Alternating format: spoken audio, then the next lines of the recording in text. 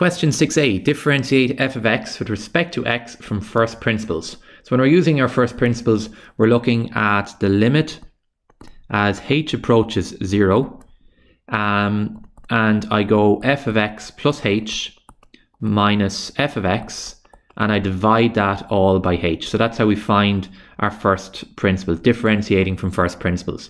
Now, for my formula, I need f of x and I need f of x plus h. So I know what f of x is. F of x, they give it to me in the question. It's given as 2x squared plus 4x. So that's fine. Next thing I need to find though is f of x plus h. So in this case, I'm basically subbing in x plus h for x. So I'm going 4 times x plus h. Now I need to tidy that up, so I need to multiply out these brackets. So something squared means it's by itself, and then 4 times x plus h.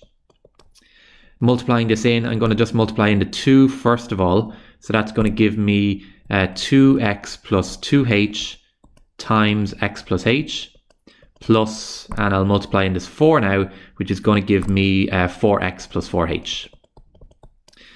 Multiplying in these two brackets now is going to give me a 2x squared plus 2hx plus 2hx plus 2h squared. And then add on your 4x plus your 4h.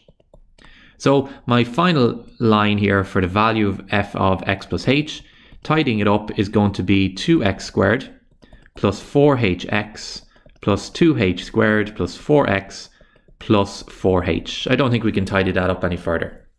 So that's my little bit of rough work done. I'm going to come back up now and sub all that into my limit formula. So I have the limit as h approaches 0 is equal to f of x plus h. Well, f of x plus h is now given as 2x squared plus 4hx plus 2h squared plus 4x plus 4h.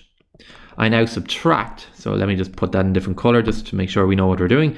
And I'm subtracting f of x, and f of x is 2x squared plus 4x. And I need to put that all over h. My next step now is going to multiply in this minus, so take everything out of brackets. So I have the limit as h approaches 0 is equal to 2x squared plus 4hx plus 2h squared, 4x, 4h. Multiplying in that minus now will give me a negative 2x squared and a negative 4x. Once again, don't forget it's all divisible by h. So my next step, limit as h approaches 0 is equal to. Now I'm hoping things will start cancelling on the top line of my fraction. So you can see here, for instance, the 2x squared cancels with the minus 2x squared. Positive 4x cancels with negative 4x. So my top of my fraction is now going to look like 4hx plus 2h squared plus 4h, all divided by h. I now need to divide the top line by h. So one way of looking at it is maybe if you want to factorize out h from the top line. So if I factorize out the h, it'll be h times 4x plus 2h, because h by 2h is 2h squared, plus 4. And that's divisible by h, and then the h's will cancel. So that's leaving me with the limit as h approaches 0 is equal to 4x plus 2h plus 4. Slightly running out of space here, so I'm just going to bring it up here. So I'm just going to make a little bit of room for my last little step. So bringing that up, I have the limit as h approaches 0 is equal to 4x plus 2h plus 4. Now what I'm doing now is I'm looking at the limit as h approaches 0, so I'm basically subbing in the value for h. So I'm going 4 times x, sorry, that's 4x. So 4x plus 2 times h. Well, h is approaching 0 at my limit, plus 4. So that's giving me 4x, 2 zeros are nothing, plus 4. So that my derivative here is 4x plus 4. So differentiating 2x squared plus 4x, f dash of x is 4x plus 4.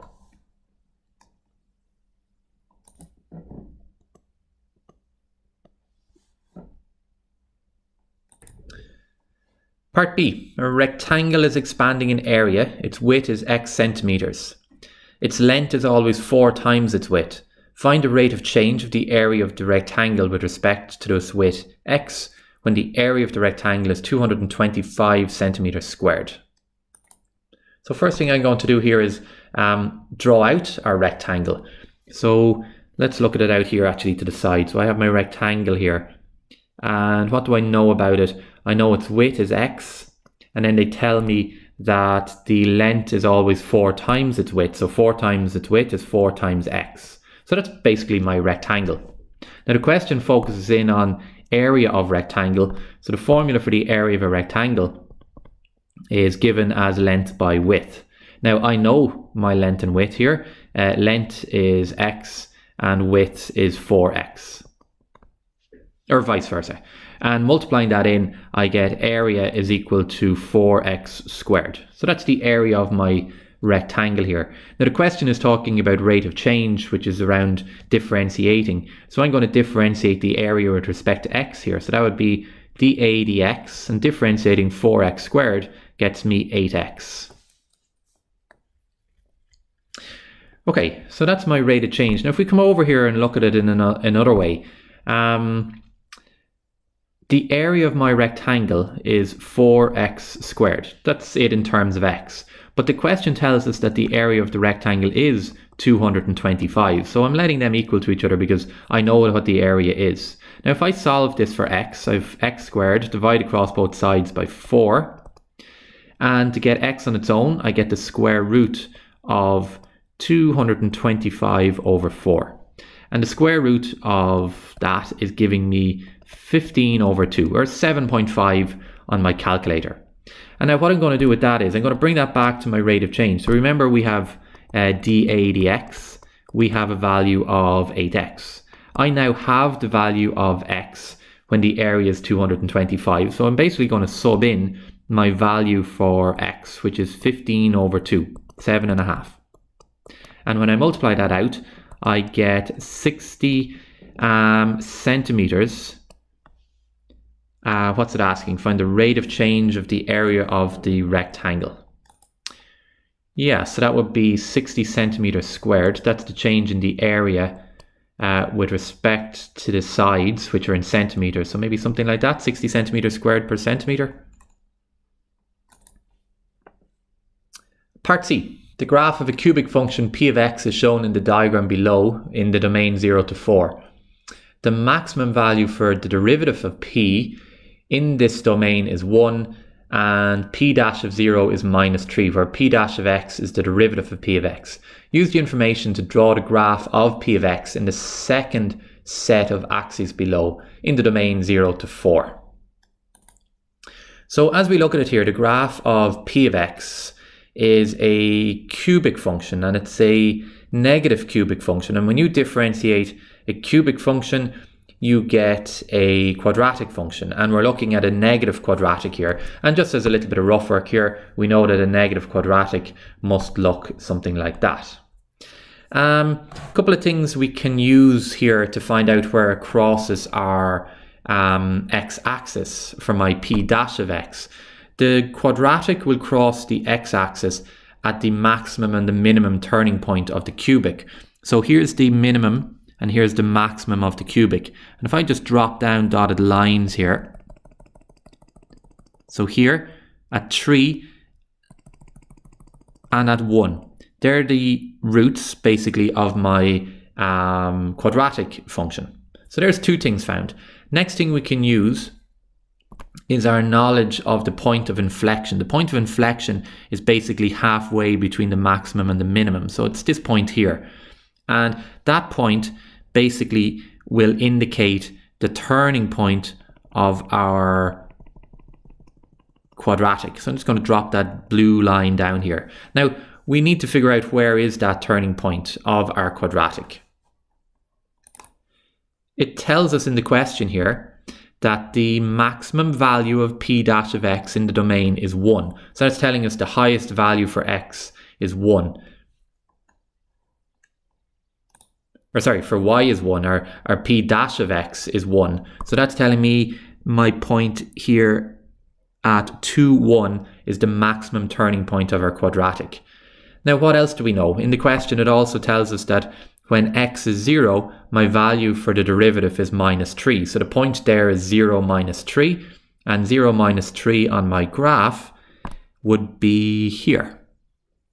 So there's another point on our graph.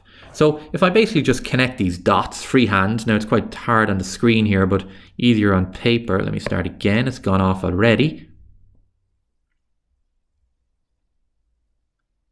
So it looks something like that. Now we know though that it's a quadratic, and a quadratic is symmetrical across its left and right of its center line. And the question wants us to sketch it in the domain 0 to 4. I've only sketched it there from 0 to 3. So I technically need to continue that, that curve down to here. That should be crossing the point 4 minus 3. So there's the sketch of the derivative.